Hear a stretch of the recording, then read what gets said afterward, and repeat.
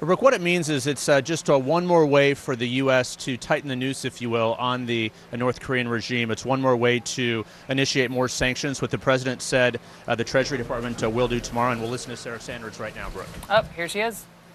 Good afternoon. Thank you guys for being patient with us. I brought a special guest, so I figured you might be okay if we were a little bit delayed today. As you all know, the president hosted a very productive cabinet meeting this morning and made some news by announcing that the United States has again designated North Korea a state sponsor of terrorism. As the president said, one of the primary goals of his recent Asia trip was to pursue the denuclearization of the Korean peninsula. This designation will impose increased sanctions and penalties on North Korea that will continue our progress toward that goal. Additionally, it is a reminder that North Korea has repeatedly supported acts of international terrorism, including assassinations on foreign soil. The president's position is this: the North Korean regime must be lawful. It must end its unlawful nuclear and ballistic missile development and cease all support for international terrorism. This afternoon, we have Secretary of State Rex Tillerson with us to answer some of your questions on this topic. He's going to come up and make a couple of remarks and then take questions on that topic. And as always, I will be back after that to answer other news of the day. With that, Mr. Secretary. Thanks, Sarah. And as Sarah indicated, the President did make the designation earlier today, announced it in the cabinet meeting. And I think it's really just the latest step in a series of, as you can see, ongoing steps to increase the pressure. I call it the peaceful pressure campaign. The president calls it the maximum pressure campaign, so there's no confusion. They're one and the same. And I think this is, though, to hold North Korea accountable for a number of actions that they've taken over the last several months, the last year or so. Some of you will know that North Korea was designated as a state sponsor of terrorism back in 1988. So they have been designated before. That designation was lifted in 2008 as part of an effort to negotiate with North Korea an end to their nuclear program. That obviously failed because we can see where we are today. But as a result of actions they've taken, including assassinations outside of their country, using banned chemical weapons, these are all very, very serious actions on their part that put the public at risk as well. So that, along with a number of other actions that they've taken, resulted in their designation now again as a state sponsor of terrorism. I think, as Sarah indicated, the practical effect of it is we already have many of these actions in place through the current sanctions. It may, though, disrupt and dissuade some third parties from undertaking certain activities with North Korea, as it does impose prohibition on a number of other activities that might not be covered by existing sanctions. But I think importantly, this is just continuing to point out North Korea's illicit, unlawful behaviors internationally, and we felt it necessary to reimpose the designation for that reason. So with that, happy to take questions, and I'm going to let Sarah referee because I'm no good at refereeing. So good at it. Thank you. Thank you, sir. Margaret. Yes. Is this move an intent to incentivize Kim Jong-un towards negotiations? I think it's been more than 60 days since we've seen some kind of test. Do you think that timetable is in any way promising? And why wait until we were back in the U.S.? The president said that there was hope for diplomacy when we were in Asia, and this seems to be counter that. No, we still hope for diplomacy, and the timing of this is just one of us concluding the process. There is a very specific designation process that we have to go through at the State Department to be able to meet the criteria to make such a designation, and we wanted to ensure we had fully met all those requirements. Again, this is all part of just continuing to turn this pressure up, and we continue to turn the pressure up on North Korea by getting other countries to join and take actions on their own. We've had other countries in our visit to Vietnam. They have committed that they're going to curtail activities further with North Korea. Malaysia has indicated a curtailment. Singapore has cut off all trade with North Korea. The Philippines have cut off all trade. And just recently, the Deputy Secretary of State's been in Africa. He had meetings with the Sudanese government. The Sudanese government have traditionally been buying military weapons from North Korea. They now have agreed to halt all those purchases as well. So this is it's taking effect all around the world, and we think as it takes effect, again, this just continues to tighten the pressure on the Kim regime, all with an intention to have him understand this is only going to get worse until you're ready to come and talk.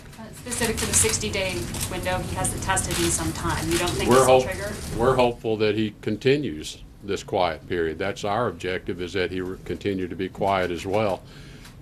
This designation, as I said, is one that we're required to undertake from time to time, and we've been monitoring the situation. We wanted to be sure we had sufficient evidence before making the designation. So this is a process that started actually several months ago. Secretary Tillerson, Thanks, Secretary. You mentioned that you're attempting to increase regional pressure against the North Korean regime. Do you have any indication that that is working? And if you haven't seen those indications just yet, how long before do you go down this path before the administration has to begin changing strategies? Well, we get a lot of anecdotal information that it is working, and then we do have our own, intelligence sources as well.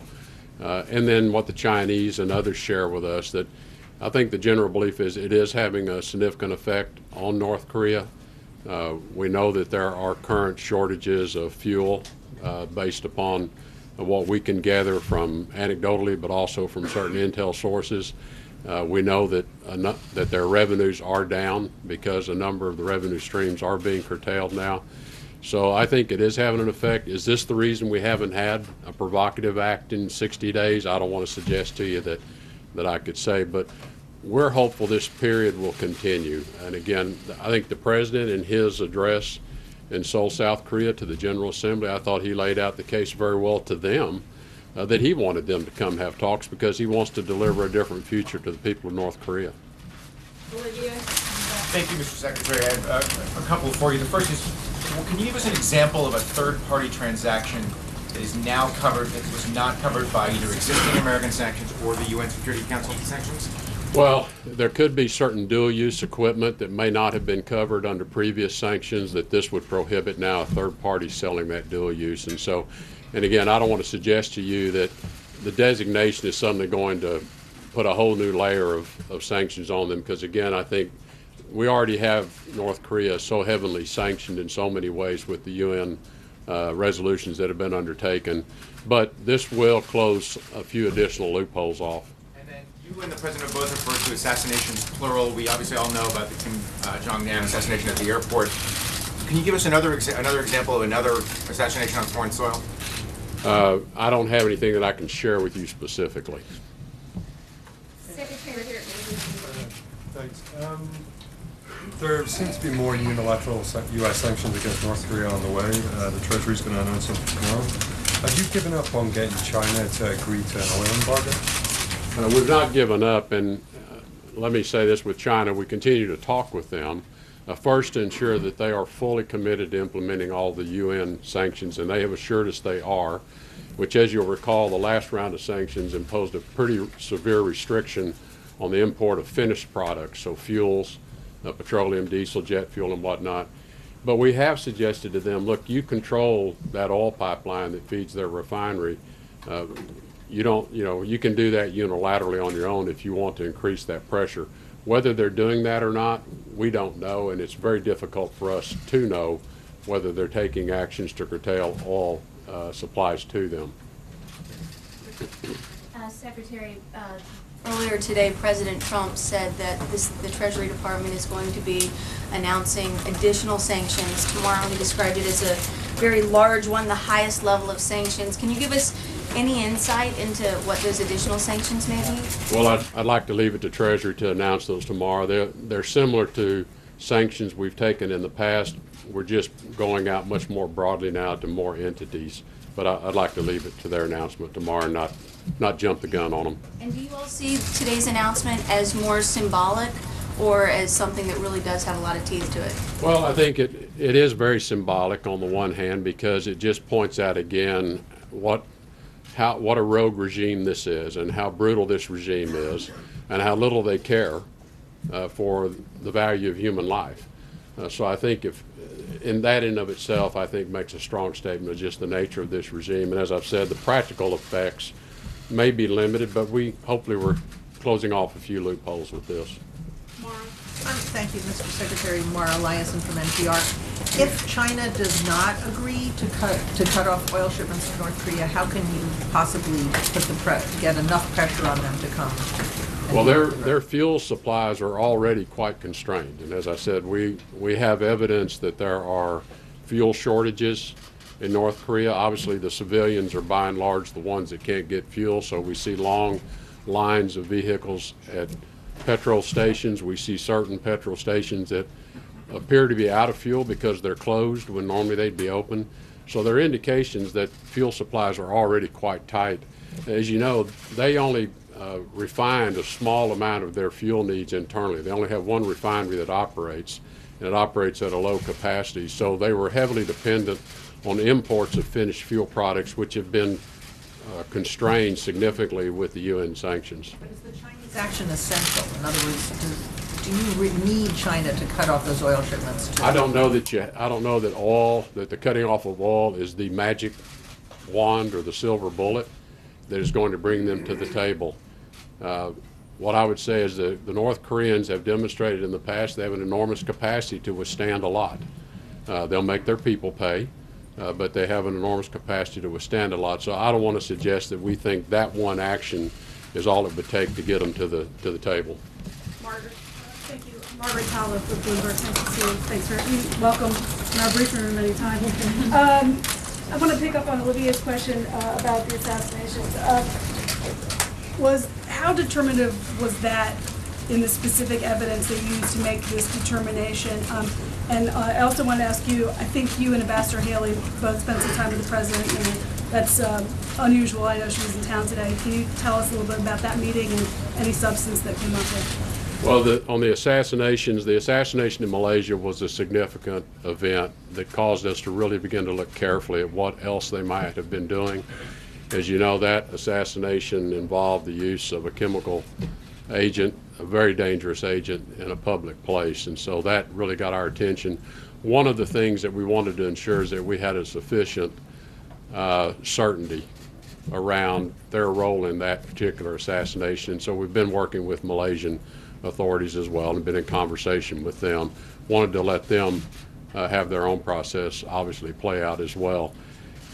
With respect to Ambassador Haley and I, we were just both in the cabinet meeting today.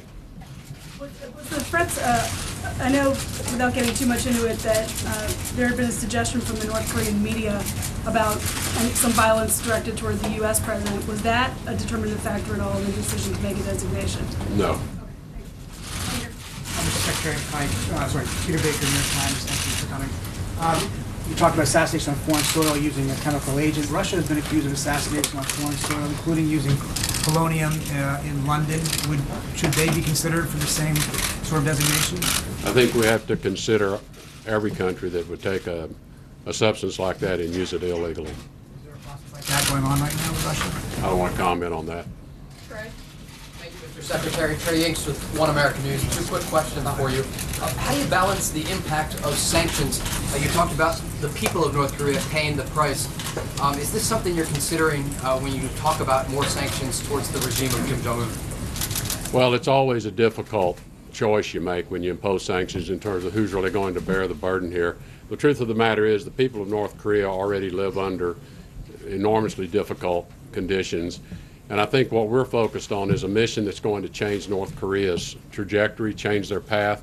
That's the best way we can help the North Korean people in the future, is to have Kim Jong-un reverse his nuclear weapons program, allow us and the rest of the world to then engage with them in economic activity that will ultimately provide a better life for his people. And my follow-up question, do you believe that the United States is running out of diplomatic options to respond to the nuclear threat of North Korea?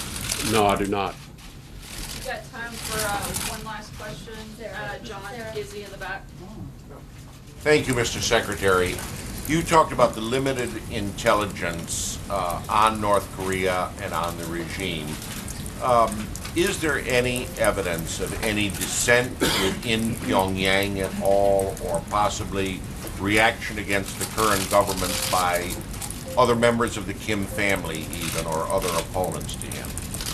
Well, I want to be a little careful about how I answer that. What I would comment on is you're well aware of of a number of executions that have occurred within his inner circle and within many of the military people that are close to him. So I'll leave it to your own interpretation. Thank you, Mr. Secretary. Thank you.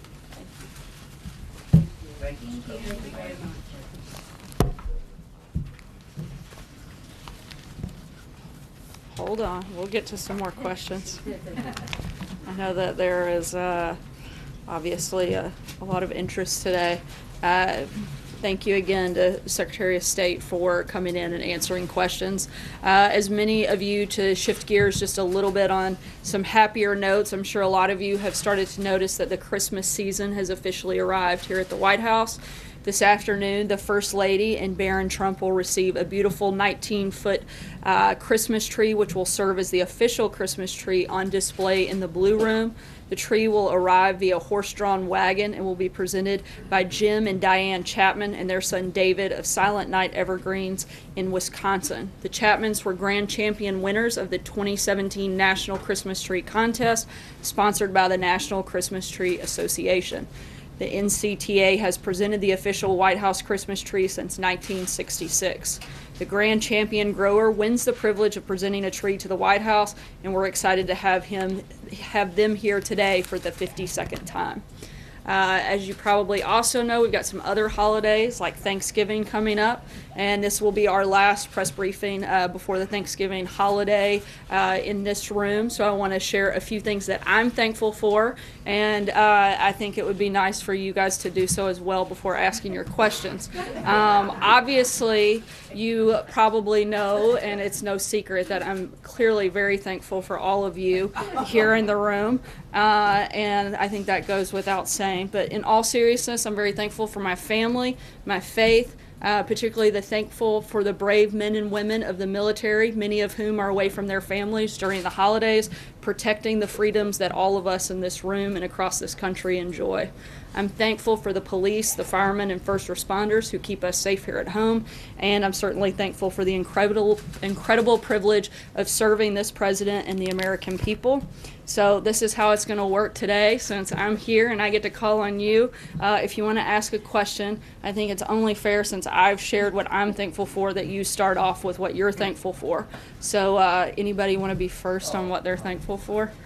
I'll give it a whirl. April, you've been so eager, so I'm going to go with you to start us off on what you're most thankful for. I'm thankful for life. I'm thankful for my children. I'm thankful for 20 years in this job. I'm thankful to be able to talk to you and question you every single day. I feel the gratefulness there. Now my question. Yes, ma'am.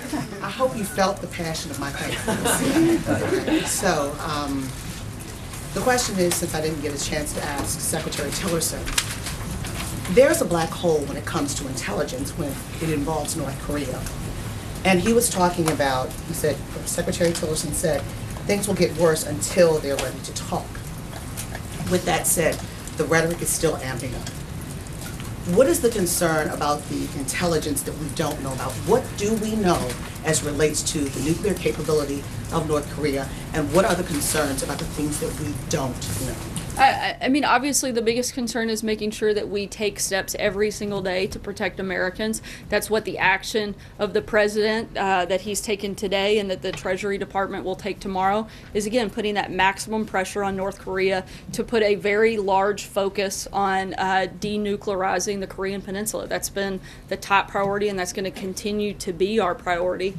We don't feel that they're fully there yet, and we want to keep pushing to make sure that we're taking steps to prevent them from getting any further into this process. I can't go really deep into specifics on information like that, but certainly, again, the priority of the administration is to protect Americans and partner with our allies and our friends around the globe to do that. And I think that's what you're seeing in some of the actions that took place today and that you'll see again tomorrow. And lastly, on this Twitter, this back and forth Twitter with the Sorry, president. April, I'm going to keep moving. I understand, but this is a hot story. But does the president regret? And I'm sure that one of your colleagues will happily ask. Francesca, does the president go ahead. regret this tweet? I mean, he came back twice yesterday. April, I'm starting to regret calling on you first. But Go ahead, you're Francesca. still thankful for all of us. I'm part of the group. I am, but I don't want that to go away, so I'm going to move on to one of your colleagues. Francesca, go ahead. Well, I am very regularly as well, but I will follow your lead and be thankful for our service members. My brother's a service member, and our police. My dad is a police officer, so I'm very thankful for their service. But I want to ask today about something that Kellyanne Conway said this morning on Fox and Friends about the Alabama Senate race. She brought up tax reform and tax cuts and said that the Democrat running in that race would not be a vote for tax cuts. And she did not directly endorse the Republican that's running, Roy Moore. However, it opened the door, I think, to a question that we haven't really discussed in here yet, which is whether the president would be supportive of a writing campaign of someone like Luther Strange, who he supported in the primary, or Jeff Sessions, his attorney general. Both of those are going around. I think we have addressed this. I've addressed it quite a few times, but the president feels that it's up to the people of Alabama to make that determination who their next senator will be. I've answered a number of questions on this topic, and our position hasn't changed over the weekend. It's certainly still the same as it was when I answered those questions on Thursday and on Friday. You said whether the president would support a writing campaign. We said for we Jeff support Sessions? the people of Alabama making the decision on who their next senator should be. John Decker. Thanks a lot, Sarah. I'm thankful for my health, my family, my faith. I think I live in the best country on the face of the earth. Isn't this nice? I feel like it's And making everybody happy. I'm thankful, of course, that you address us every day here in the briefing room. My question's also about the Senate race in Alabama. This is an unusual question because normally we wouldn't ask you a question about the Republican nominee running for statewide office and whether or not the president is supportive of the Republican nominee. But my question is just that. Would you be pleased if Roy Moore wins his Senate race in Alabama? Would the White House be pleased with that outcome? Look, obviously the president wants people, both in the House and the Senate, that support his agenda. But as I've said, and as the Hatch Act prohibits me from going any further, we certainly think that this is something that the people of Alabama should decide. And I'm not going to be able to weigh in anything further beyond those comments. Blake? Thank you, Sarah. I am thankful for my wife, who is pregnant with our soon-to-be second child. Congratulations, very exciting. Thankful for my family, my parents. Good luck. Number 2 only gets a lot harder. Having a fee this week, I'm thankful that they sent me to the University of Michigan and not Ohio State. Go Blue. I'll get that out there. My question is on taxes as well. The president seemed to suggest today that Democratic help is all but gone for. Do you still think that you can get Democrats on board? We'd certainly still like to. Frankly, I don't know why Democrats wouldn't want to support tax cuts for the middle class. As we've said many times before, seems like something they should be running to cast their vote for, and we'd certainly welcome their support if they want to get on board and help that effort. Cecilia. Thanks, Sarah. I am thankful for the First Amendment. Oh, yes. We're thankful for that. Kellyanne Conway today. I think we all are. What part of it, though? Kellyanne Conway, I want to ask the Kellyanne Conway question a different way, though, because she was here on the North Lawn and she said that she warned Alabama voters not to support Doug Jones, not to be fooled by Doug Jones. So is that the position of this White House, that voters are better off voting for someone accused of assaulting teenage girls than a Democrat? Look, as I've answered, I think even for the 3rd or 4th time just today, as well as 10 or 15 times on both Thursday and Friday of last week, the position of the White House hasn't changed. We feel like the people of Alabama should make the determination on who their next senator should be. But she made a clear Jim. suggestion over who they should vote for. And I'm giving you the answer to the position of the White House. Jim. Sarah, well, first of all, I'm grateful for my daughter and my family, and the fact that I went to the Ohio State University as opposed to Michigan. We'll let that slide. But my question is, does the president really regret intervening in the case of the UCLA basketball players? And what message does that send to other U.S. citizens who may be held captive by a foreign government? Look, the president was certainly very glad and thankful to see the release of the 3 UCLA athletes by the Chinese government. And frankly, it's really fortunate that the president has built a strong enough relationship with President Xi of China that he was able to help secure the release of the American citizens. Whenever the president is able to use his office and those relationships to help American citizens held overseas, he's certainly going to do that. And again, certainly the president was happy to intervene. And I think he's made that clear by taking that action upon himself to do that without being asked, and certainly something that he's done several times in these brief, short 10 months that he's been in office, where he's secured the release of several American citizens and brought them home. Steve? Yeah, Sarah, I'm thankful for surviving our 12 days in Asia in one piece. I'm happy to be back here. The president has not made a weekly radio broadcast for more than a month now. Have they been scrapped by this administration, and if so, why? No, we're always looking for different ways. We received quite a few comments and a lot of feedback that the weekly address wasn't being used to its full potential, so we're looking at different ways that we can revamp that and make it where it's more beneficial and actually gets more information out. We'll keep you guys posted as those details happen. I know there certainly will be a Thanksgiving message. I'm not sure on the specifics in the date, but I'd be happy to follow up with you on that front. Jenna? Sarah, I have a really quick Roy Moore question, and then I want to ask you about welfare reform.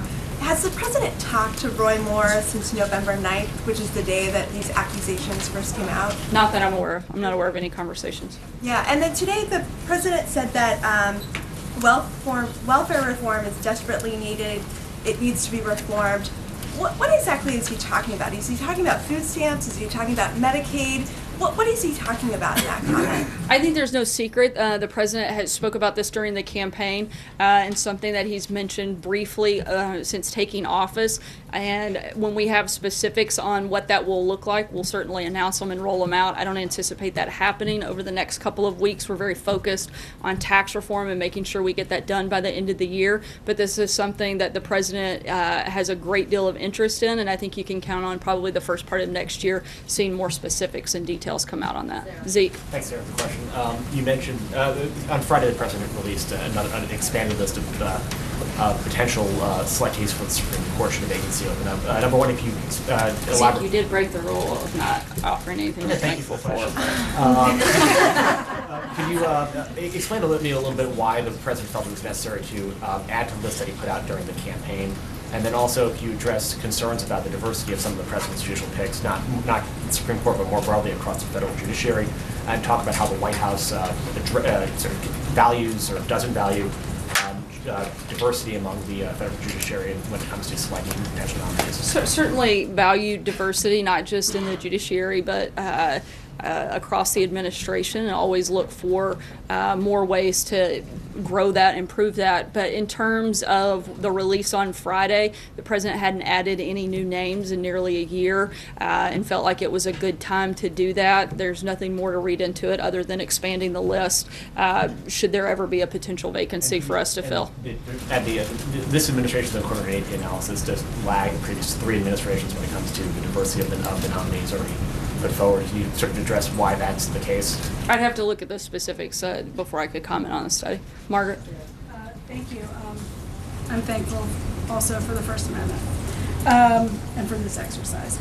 I think it's good for preparation for everybody for Thursday with your families, so that you guys will have already thought through what you're thankful for, so you'll be the most prepared. Exactly. Yeah. Yes. Can you tell us whether the president or the White House actively encouraged the Justice Department to move forward with the federal antitrust suit against AT&T Time Warner against the deal that's been announced today? No, I'm not aware of any specific action taken by the White House. Does he have a view on that? You're saying on the front end, no. Would you have any statement about that now? Not at this time. Sarah. Me? Well, first, my gratitude. I'm grateful to have the opportunity to fill in for our chief, John Roberts, and I'm grateful to only have a month left. One in the oven, so it's my first. I've got a lot to learn. My question is back to the UCLA basketball players. President Trump over the weekend, he called them ungrateful. And I'm just curious because, the players have already apologized in their briefing last week. So what more would President Trump like to see from them? What would satisfy him?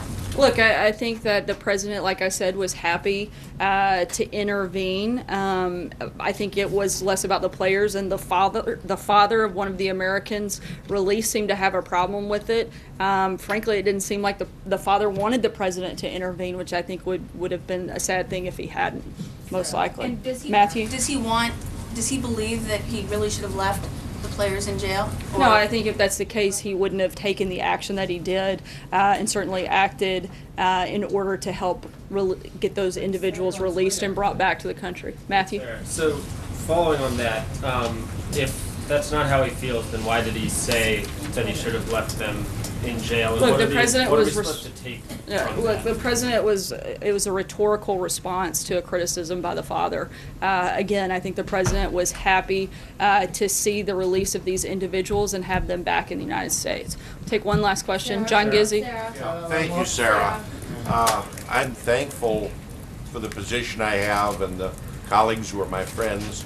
I'm thankful for my father, 96 years old and going strong, and to my wife, my heroine, thankful to her for saying yes on the fourth request. My question is about Zimbabwe. Great segue, brother. That's the best pivot I've ever seen. Yeah. Will the administration recognize the new regime that apparently is being led by General Chiwenga in Zimbabwe, and will there be any interaction with the new government in Harare, specifically about their cutting back on the influence of China and North Korea in their country? I don't have any announcements on our relationship with Zimbabwe at this time, but certainly we'll make sure and keep you guys posted. Again, want to wish everybody a happy Thanksgiving, and thank you for participating in this very fun exercise. We'll be around today and tomorrow. Thanks, guys. All right, so there you have Sarah Sanders, and a lot of giving thanks there in that White House briefing room. But let's begin, though, with someone who we rarely really see, let alone briefing the press. It was the Secretary of State Rex Tillerson taking questions from the White House press corps, specifically on the news today that the Trump administration has decided to agree to designate North Korea as a state sponsor of terrorism. So I've got Michelle Kaczynski and David Chalian and Sam Vinograd all here with me. And so a couple of points just on the practical effect. It seemed like the Secretary of State was making the point that we have a lot of those actions already in place, implicit within this designation, and really this is for dissuading third parties from interactions with North Korea. But first, David, just on Rex Tillerson and the bizarre last couple of months, starting with the moron comment directed toward the president. What do you make of him and his appearance and just where we are today? Starting with that and culminating with just last week, his spokesperson at the State Department indicating that there was indeed a problem with morale there at the State Department.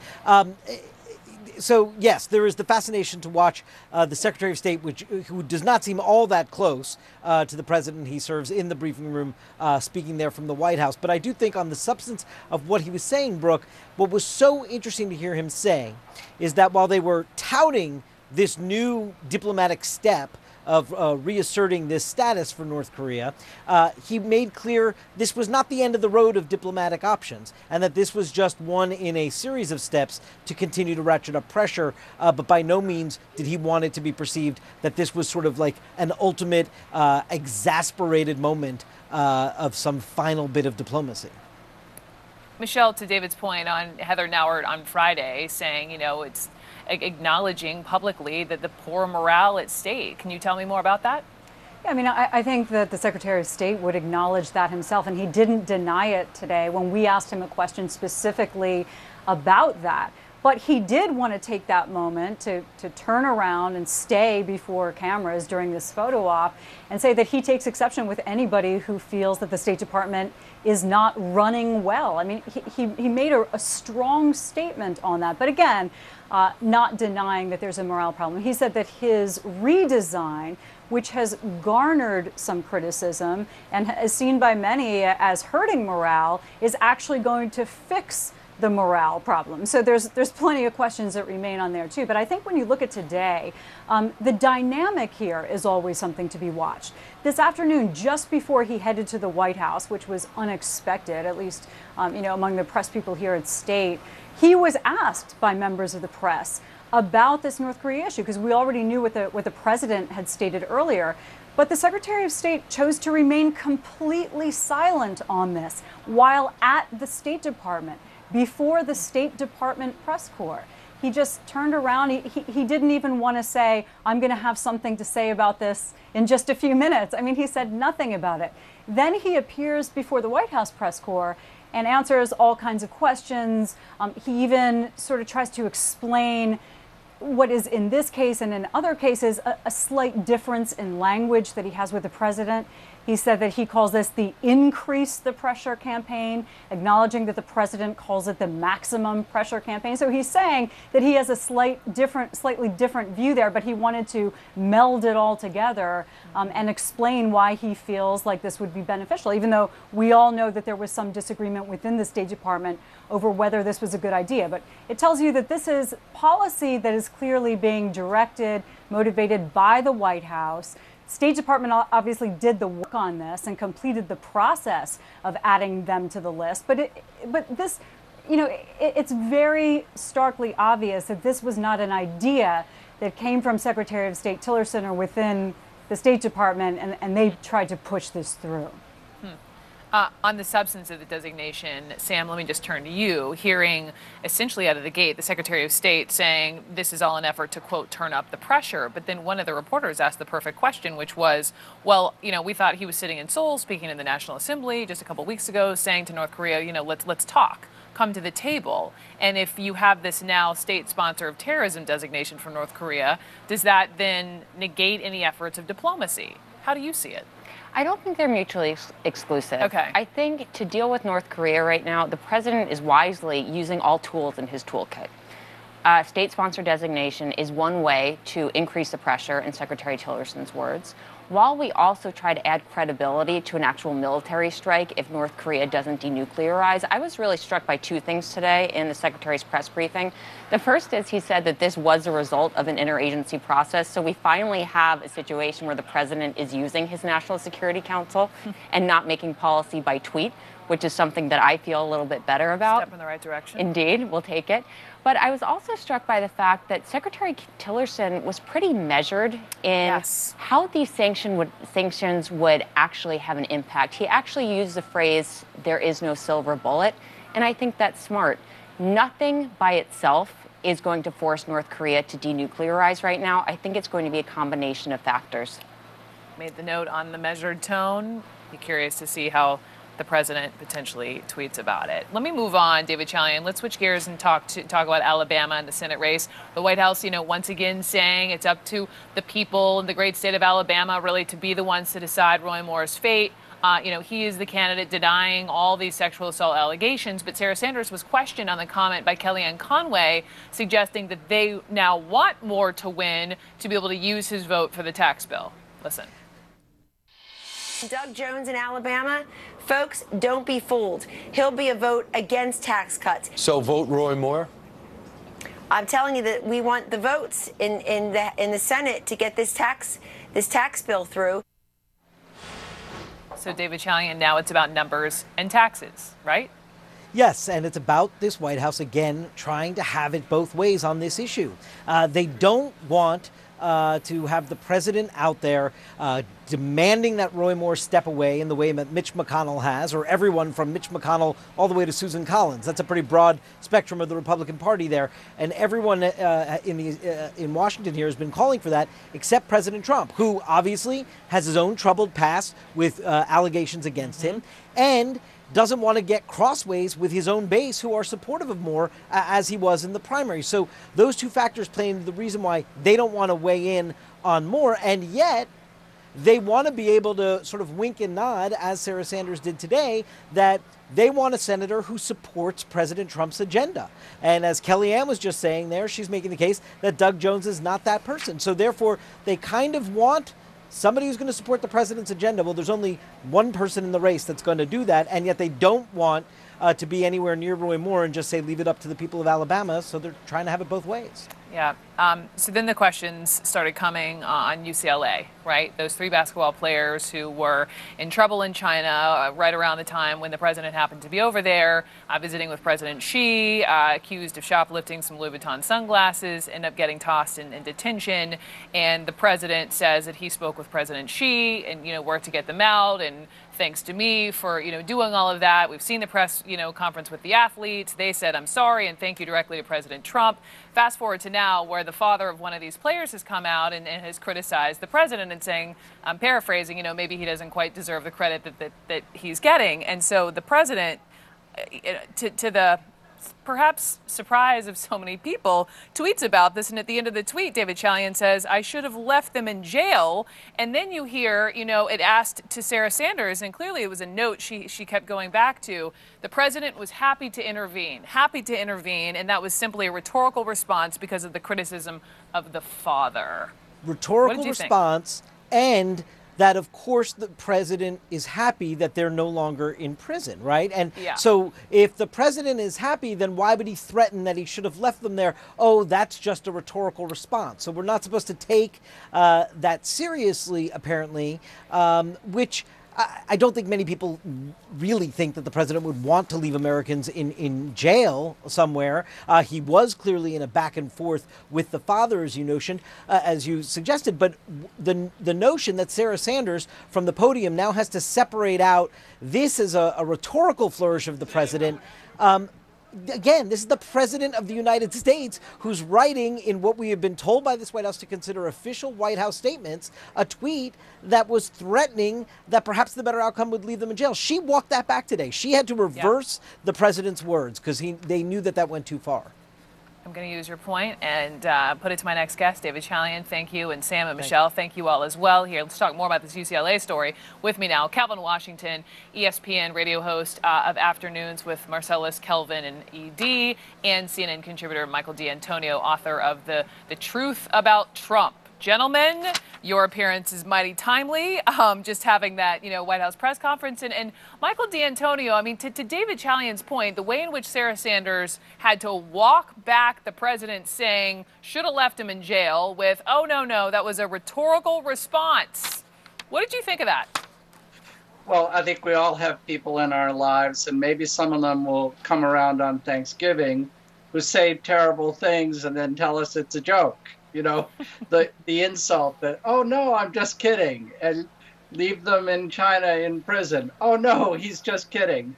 This is actually the kind of thing that narcissists who abuse situations indulge in all the time. So the president here is engaged in a game with Mr. Ball. I mean, Mr. Ball, is a very astute self-publicizing fellow. He knew how to get the president's attention. He does it for personal and probably financial gain. The president is signaling to his base. He always seems to attack people of color or women. He doesn't seem to be very inclined to attack white males, and I think that's a signal. But at the end of the day, he's got Sarah Sanders going out and saying, oh, he's just kidding. So we can all read into it what we'd like, and the president gets to play it every which way. All right, you made a couple great points. Let me pick them apart. First, Kelvin, to you on the latter point about the president doesn't seem to have an inclination of criticizing or taking on white males. I mean, when you look at the theme, if we want to call it that, and I think it sort of seems to be, you have these basketball players he's taken on, NFL players, not these high-profile NBA coaches, Popovich, Kerr, or even most recently with that video Eminem, not saying a word. Why do you think? It could be what Michael pointed out, or it also could be just simply who he deems, Brooke, as people of power. People who are, for instance, you remember Popovich. He is a powerful person within the NBA. Eminem, maybe one of the most popular rappers of all time. Well, clearly he is. So maybe it's people he deems also who has power, and he does not want to challenge that. I'm not exactly sure, but again, the idea that we would have to dissect his words and dissect each tweet, well, he didn't mean that one, or that was rhetorical, or that one was only a joke. That's not really, that shouldn't be the burden that we have to carry. It should be, we're taking you at your word, which, why I think it was very, very interesting, the words that he chose to say about these players. Brooke, I thought we were taught if you do something right out of the kindness of your heart, you're not supposed to expect to be thankful. You're supposed to do the right thing. And so the idea that he didn't even allow the players to say thank you. He said they better say thank you before their press conference where eventually they did thank him. And so the idea that if my father, in LeAngela Ball's case, he doesn't feel or show enough gratitude, that somehow is an implication of how I feel when I've already told you I said thank you. So now you want me to remain in jail. I can see how the players and other people will be offended by that. Listen, I know what my mom taught me. I know what, maybe what your mom taught you about not needing all the thanks, right? But not everyone is created equal, so there's that. Then there's, you mentioned LeVar Ball is the dad, right? Who this is about a little bit lately, the father of one of those players. And so he told ESPN, what was Trump over there for? Don't tell me nothing. Everybody wants to make it seem like he helped me out. So I was reading more about this dad, and one USA reporter called him the basketball equivalent of a Kardashian for his relentless pursuit, the family's growing brand. And many are suggesting these two actually have quite a bit in common. Kelvin. Yeah, well, they do. They do. They both know how to manipulate us, the media. They know how to use us to get out their points and their agenda. So that they definitely have that in common. But what LeVar Ball has really done is started an empire, as Michael was alluding to. He's a very shrewd businessman, and he is starting it, of course, within the family with his sons. They have a Facebook television show. They have their own brand, a Big Baller brand, and they are trying to, of course, build upon this and grow this. One thing I will say, though, even when he doesn't, I don't often agree with some of the things he says or some of the things he does. I will say LeVar Ball, from what it seems to be, is a great father. LeVar Ball seems to be highly interested in the development of his sons. He also seems to be there for his wife who suffered a stroke, and he's personally rehabbing her back to health. So there's kind of, you have to dissect the businessman who is kind of WWE. He'll say whatever just to get your attention. And then also the man himself who seems to be a great father. So I do want to acknowledge that there is a distinction between the two. But they have that in common. If there's a microphone, if there's a camera, they're going to say something. I got you, and I'm sure, other folks would probably say the same about Donald Trump. Kelvin and Michael, thank you so much. Good to see both of you. Thank you, Brooke. Coming up next,